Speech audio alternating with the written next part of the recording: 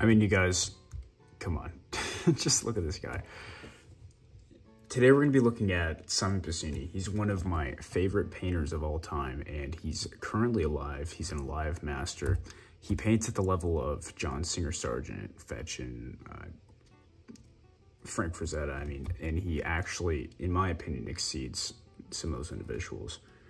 His technique is just so gorgeous in the way that he captures light and shadow and detail, and just the way that he does everything is so masterful. And it all has this particular style to it. It's so, so gorgeous.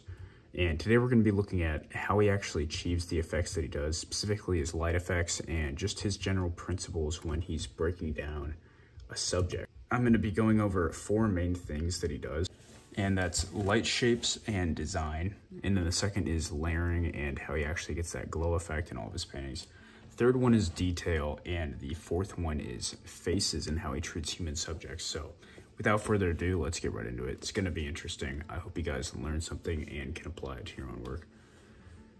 Anyway, so this is actually the first painting that I ever saw from Simon Pasini. I was just on Instagram and I was scrolling along subconsciously, and I saw this image, and it just took me back for a second. I was like, who is this artist? This is such a beautiful work of art.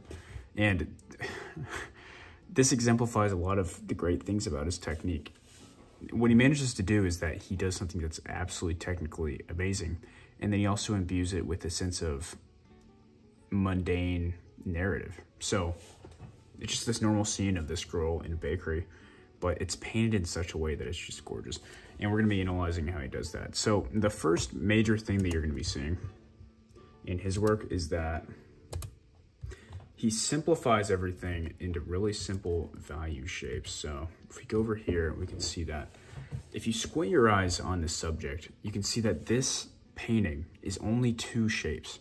And you might be saying, Chad, what, like, I see way more shapes than 2 shapes. Okay, well, squint your eyes and just really look at it. And you'll see that there's that large dark shape above the figures, and then there's that way bigger light shape. And it's basically only 2 big shapes, the simple composition. Now, when you're actually thinking about composition and how you're gonna be creating an impactful work for people, you have to think about it absolutely across all sorts of human communication, because that's what art is, just communicating to people subconsciously. And if you're doing a speech, would you make the title 60 words long? No, you wouldn't. You'd simplify into 1 or 2 or maybe 3 words if you're feeling a little bit extra. But what he does here is that he simplifies a speech into 2 words, into light and dark, right? And when you can encapsulate a very complicated subject, which is an entire thing that you're trying to say, an entire scene, and you can simplify it into the title, right? Into these 2 simple shapes, it makes the composition so much better. And this isn't unique to Simon Pasini. I mean, artists have been doing this forever, Rembrandt, Sargent, whatever. You have a really dark shape, and then you have a, you know, usually a much bigger light shape, or a really small light shape and a much bigger dark shape, or something like that. But it's always simplified in this very simple structure. If you can actually see just, and you can see everywhere else, you know, you have some tiny dark shapes right here.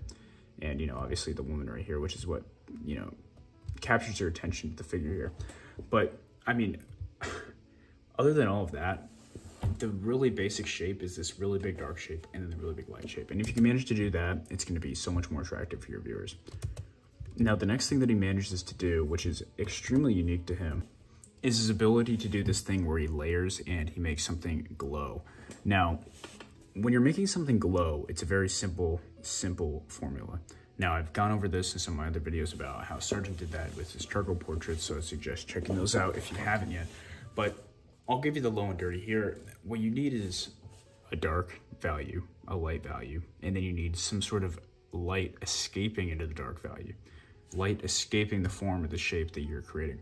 And you can see here that he takes this to a whole another level. I've never seen anybody do it quite the way that he does it. It's very unique. What he does is that he takes these really thin washes, and this is a perfect example of how he does it. See this window right here? See how it just looks like there's this ambiance to it, like there's this light just flowing out into the room.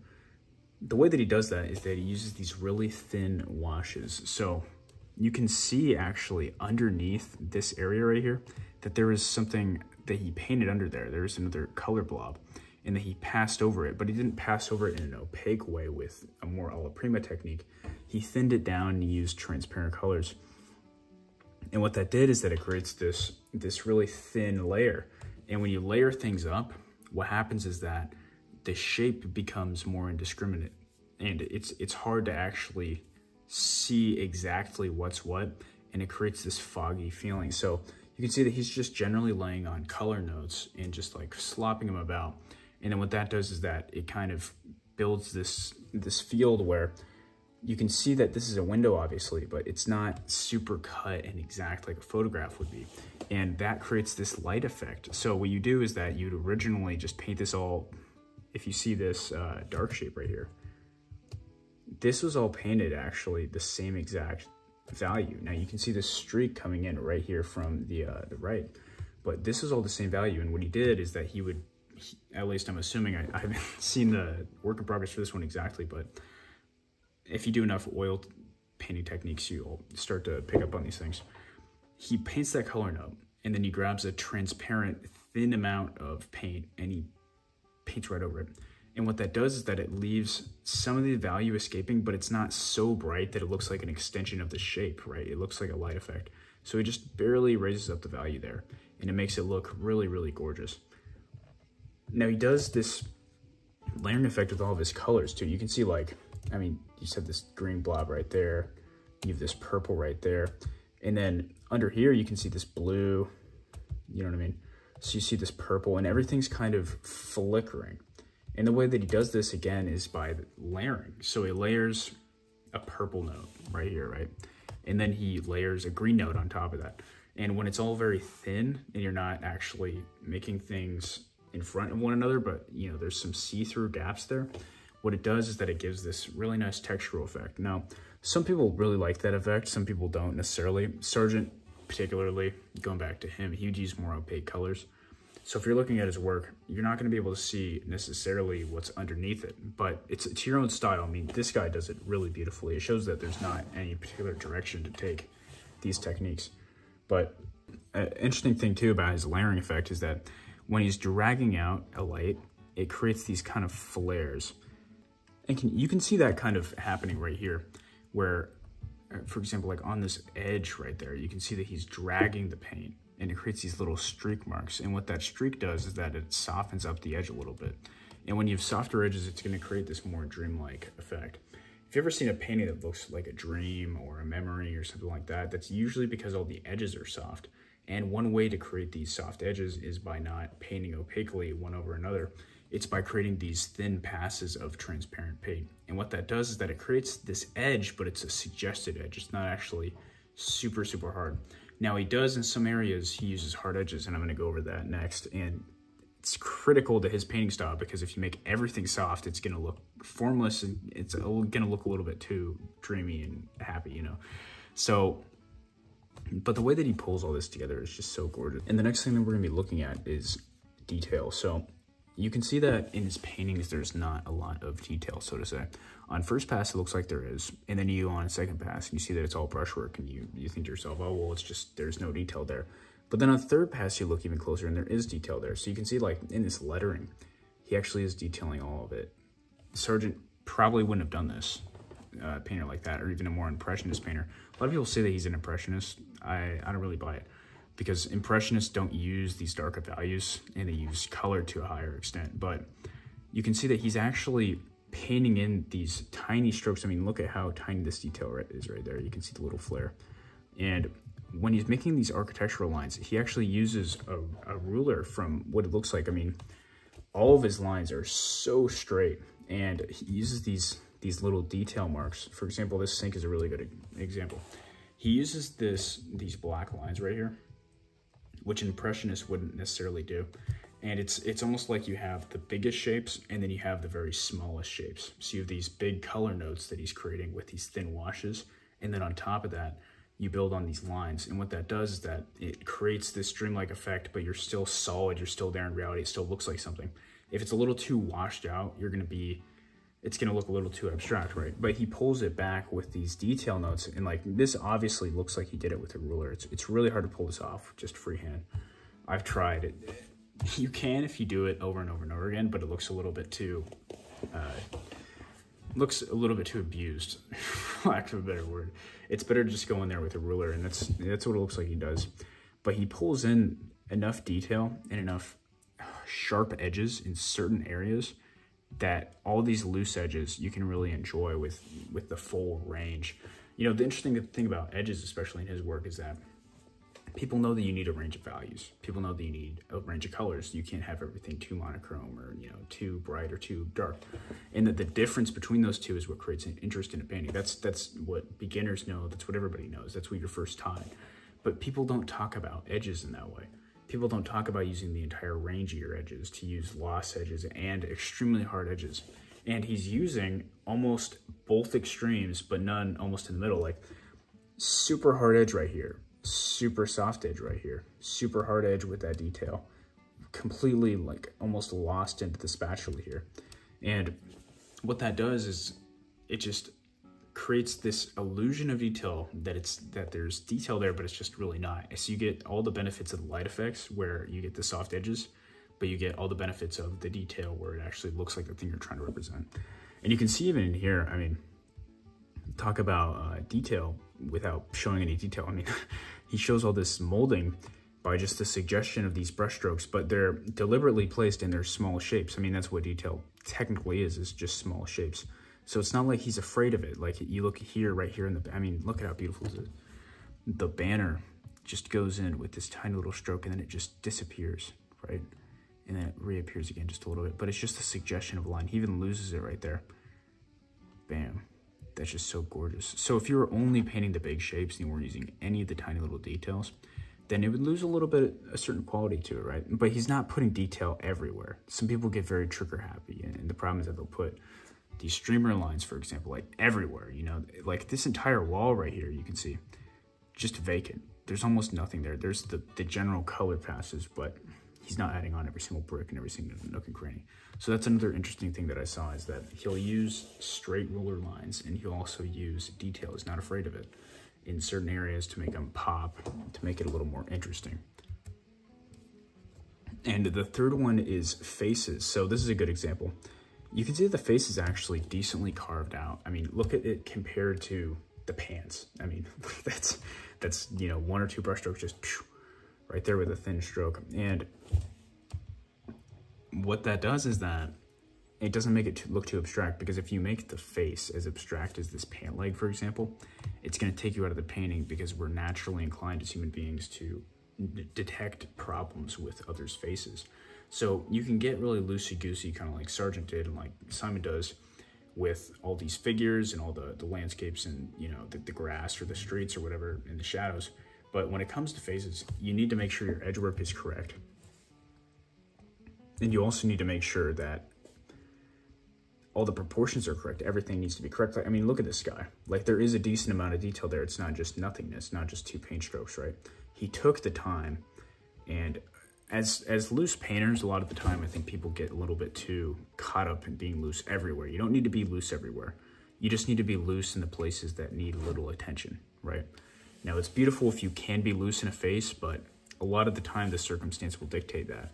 For example, you can look at, like, this is pretty loose if you zoom in there on the actual painting. It's you know, it's really suggested, but right here, if you were as loose with all the edges, it would be a little bit disturbing. So make sure that your figures, the faces, are well carved out and rendered, and the external elements can be very loosey-goosey, and that's what he tends to do.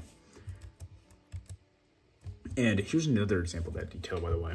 Look at this, like the bars there, just these thin little lines. Like, he has such a range of shapes too. That's what's really interesting about this guy, is that he'll start out with these big blocky shapes, and that's what we're gonna look at later with his Instagram work in progresses that he posted. But he has these giant shapes. Like, look at how big this dark shape is, right? And then he has these giant purple shapes, for example, or these big shadow shapes. But then he also has these tiny little detail shapes, right? And it just adds that a little bit of sparkle to the painting. Just enough, though. Just enough so that you're kind of there. You know what I mean? And you can see the detail, but it's not exactly you're not bashed over the head with it. I mean, you guys need to follow this guy. It's just absolutely amazing.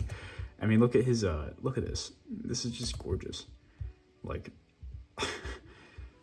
it doesn't get much better than this, you know? It's very abstract, but it's very realistic in the same sense. He's even using these thin passes kind of on faces. You can see a little bit of stuff coming through here, right? You can see this textural work. There's a little bit of detail, but he has these really large shapes at the same time. All the edges are correct. Like, look at how soft the edges on the forearm, especially. It's just such a round, it's a very round form, except for around the bony marks where you're gonna get those sharper edges.